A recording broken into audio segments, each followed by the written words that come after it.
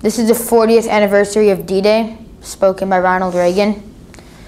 These are the boys of Point du Hoc. These are the men who took the cliffs. These are the champions who helped free a continent. These are the heroes who helped end a war. Gentlemen, I look at you and I think of the words of Stephen Spender's poem. You are men who, in your lives, fought for life and left the vivid air signed with your honor. 40 summers have passed since the battle you fought here. You were young the day you took the cliffs, some of you hardly more than boys, with the deepest joys of life still before you.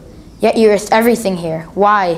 Why did you do it? What impelled you to put aside the instinct of self-preservation and risk your life to take these cliffs?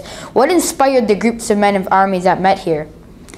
Gentlemen, we look at you and somehow we know the answer.